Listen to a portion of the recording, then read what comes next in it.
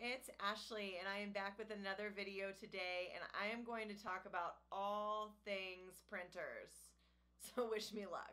You're probably tuning in because maybe you're a fellow candle maker and you're trying to figure out how to label your own product, or maybe you're in a different industry and you're just trying to figure out how in the world to print good quality labels at home. Now, if you haven't watched my other video, I'm going to link it here for you guys because it basically tells you what I do 90% of the time, which is I print my labels through Avery. I found out really quickly it wasn't worth the heartache, the time, the stress, the me yelling at my computer and printer and scaring my dogs. Because that's really what ended up happening. So yeah, I do a heavily saturated black label. As you can see here for my candles, it's kind of glossy. And so I get these done through Avery because with one, all that black ink, it was not coming out professional like they were able to do it, no matter which printer I use. So just disclaimer, I get most of mine done through Avery, but I have started to work on customizing labels for certain clients of mine. This one's actually burning, doing a test burn today, but this was a label that I printed at home that I'll be talking about. So this was a custom one that I designed, and it was just kind of like a test one. So a smaller version over here. Ignore my little testing label tag so I know what the hell I'm burning. Return it home safely. Real quick shout out to Phineas. Phineas got a little sis.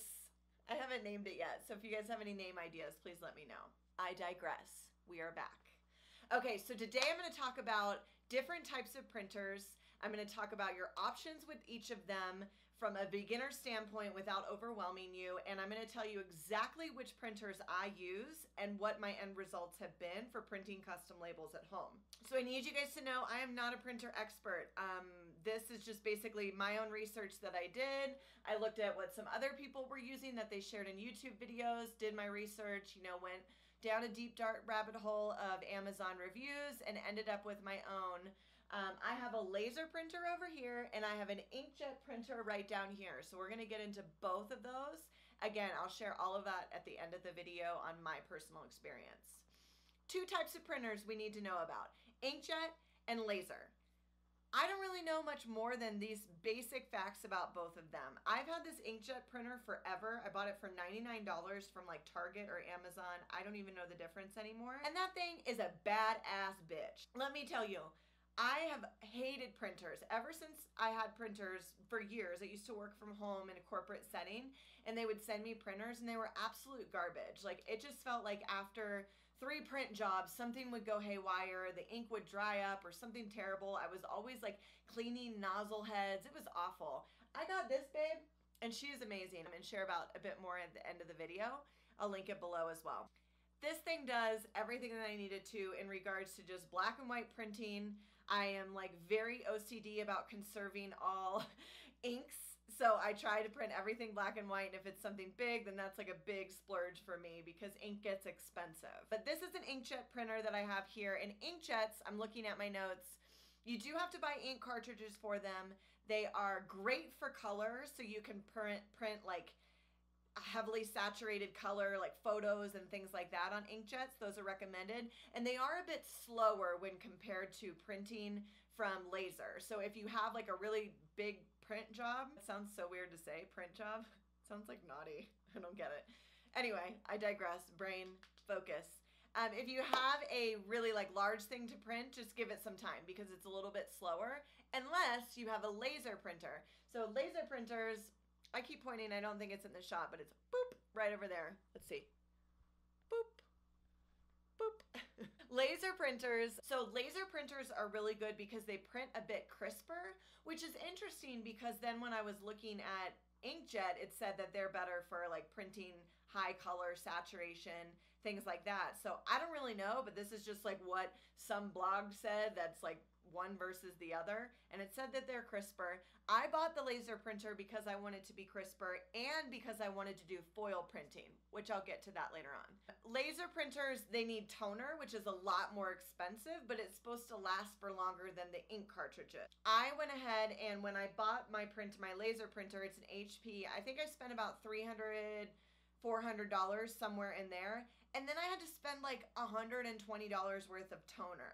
Now again, it's supposed to last longer, but if I fill up in my ink cartridges for my Inkjet, this is becoming to be a tongue twister.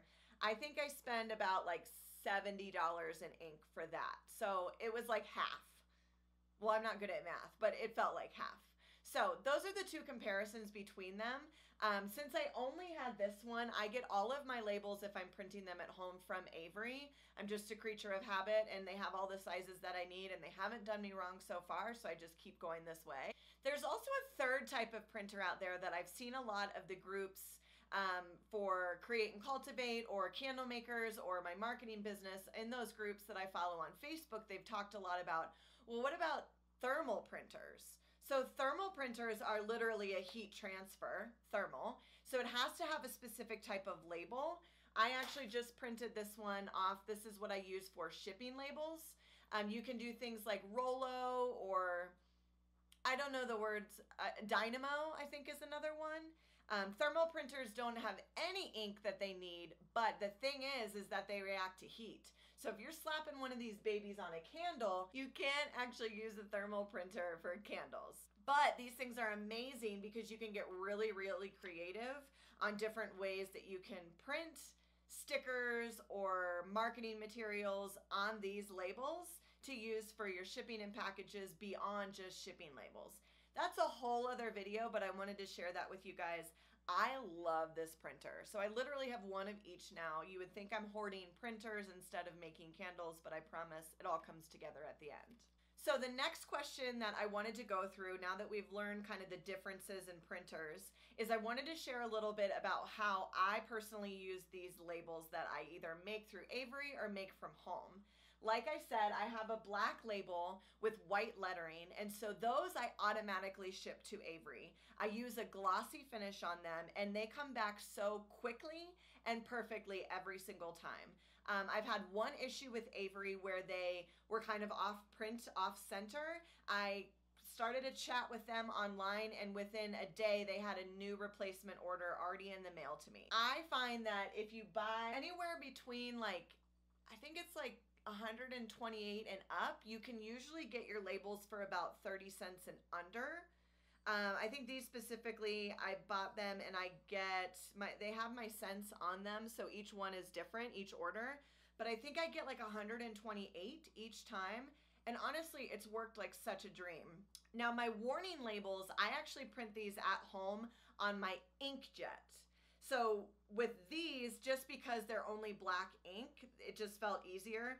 What I use is an Avery, I think 1.5 inch. And I use matte on this because if you do glossy through Inkjet, either I don't have patience or it simply doesn't work. It smears. So I don't know if I just need to make them sit longer and settle longer and cure longer. I have no idea. But either way, I ended up using matte for these because I don't have patience. I know I'm jumping around a lot, but stick with me, guys. So for the other labels that I print at home, I got the laser because I wanted to make a travel tin with a glossy label because I feel like the glossy finish on these matte vessels just works a lot better. It just gives it a little pop.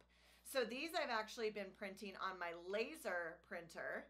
And again, they're white with black and they come out really well. Now, something that I do want to tell you guys is if you ever print something and it looks pixelated, go back and try and change the DPI, I believe it is, or in your printer settings to be a bit higher. And that means that there's going to be more pixels within your printing, and that means it's going to be more crisp.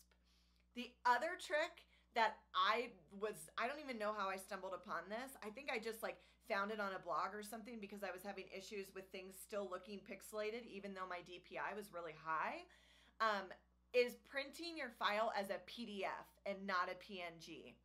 I know it doesn't work for everyone, but since I've decided to make a video like this, I've shared it with a couple of people online, and they have come back and said that printing a PDF file for my labels has made a world of difference. So no matter what, guys, pro tip, PDF. So here's the rundown. My Inkjet works really well for anything that is on a matte label. My laser works really well for anything that's on a glossy label. And then another layer of this is I decided that I wanted to start making custom labels like I showed you guys here earlier. This one is actually a waterproof label that I was testing. But if you wanted to print your own labels at home and then foil them, meaning that you put a foil lettering on top, a foil paper, I think is the official name. Doesn't feel official. You layer that on top, and what that does is you put it through a heat transfer, and you can actually have foiled labels, but you have to have a laser printer in order to do that. If you're not quite sure about that process or want more information, leave me a note in the comments below, and I'll make a different video for how to foil your labels, because obviously I don't have an example here, and you're probably like, Ashley, what the hell are you talking about? If you're printing anything, waterproof label, matte label, inkjet works great. If you're going for glossy or foil labels, you need to do the laser. You like how I'm like still constantly pointing to things that are out of the frame that you can't even see? Okay, so the moment you guys have been waiting for, I'm going to share with you guys the exact models that I use, and I'll give you all of the Avery label information that you possibly could need. If you need to get your own, and while you're buying it, if you just want to put in the notes that like Ashley is wonderful and sent me to purchase this thing, and maybe I'll get like picked up for some affiliate links and things like that to get you guys discounts. I'm totally kidding, but also kind of not kidding. So excuse my mess here, but this is the inkjet printer that I've had for a really long time and I'm absolutely in love with. It's an HP Envy 5055, and it takes inkjets, cartridges, it's a scanner, copier, it does all of the things, connects to my computer really easily.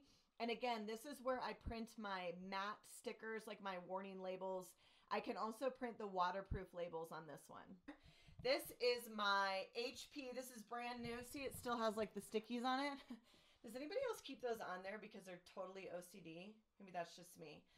So this one is a Color Laser Jet Pro MFP M182 Northwest. It has the paper cartridges here below. It's very noisy, but does really well. And again, this one is for my glossy, also can print waterproof. And then if I'm going to do any foil labeling, which is an extra step, another video, I will do that on this printer. And so far it's worked pretty good. I really have not explored a ton of it, obviously, because I still have the sticky tape on it. But so far so good. It's gotten the custom labels done that I needed it to. And I'm going on a couple months now. So I haven't had any complaints. There are some reviews out there that have terrible complaints, but you know, you can't please everyone. So a little bit about Avery labels, and I wish I was sponsored by them because at this point I'm literally like a collector of all things that they offer. But with these labels, I found that, you know, obviously each vessel needs a different size label, or each product if you're not a candle maker. But I've also noticed that there's a lot of differences between glossy, waterproof, matte, all of the things. So I just wanted to share with you guys. So glossy is going to have this like kind of shine to it. These are the ones that smear through an inkjet, but don't smear through my laser printer. This is my experience. Yours could be totally different. The other label that I have is waterproof. So waterproof, I would consider to be a matte type of label. So that doesn't really have the shine. It is nice, and it has like a nice coating on it, obviously to be waterproof. I don't love these, but I just had them, so I made them for a custom label. These print fine on my inkjet or my laser printer. Totally fine either way. And carefully set the candle down. Okay, so then last one that I wanted to share with you guys is the matte finish. So these don't have as much shine, you can tell, and these just are kind of like a thicker piece of paper, if you will, like just a piece of paper, copy paper with adhesive on the back. These work really well. They just don't pop on my candles. So again, these are the ones that I use for my warning labels at the bottom. I am certain that there are a million different types of labels, but I'm just staying in my lane here on the experiences that I've had to share with you guys what I know is tried and true and working. I know that that was a lot of information. Thank you so much for bearing with me. I was kind of ping-ponging all over the place, but I'm not an expert of printers, but I just see so many questions, and I wanted to just share my experience to let you guys know that there are clear differences out there. So if you kind of get an idea of what type of labels you want, then you can start to whittle down what kind of printer that you're gonna need. But honestly, at the end of the day, you guys, unless it's a custom label, I'm going through Avery just because of the heartache and the supplies and the alignments and everything like that leading up to it. It's just not worth it. I do also want to let you guys know that I design all of my own labels through Canva. So that's kind of where I have that layout and design happen. I take that PDF, I take it over to Avery, and then I design everything from there. And whether I'm printing it home or through Avery themselves, hopefully that helps you guys. Labels and printing and all of the things, it's a lot. I don't drink, but it makes me want to have a drink. It's a lot of work. As always, guys, if you have any questions, comments, please leave them below. If you're a fellow candle maker and want to join the Candle Collective for consulting, mentorship, or just a smaller group of candle makers to collaborate with, please check it out below. If you're here and you need some more kind of like one-on-one attention, what I even call business therapy, no matter what industry you're in, you can contact me with that information below. I offer 30 for 30s, and you come at me with all the questions that you have, and I answer as many as I can in 30 minutes. Thanks so much, you guys. I appreciate all of you for watching, and I hope you have a wonderful rest of your day. Hey, everybody. No, that's not gonna work. You can't actually use the thermal printer.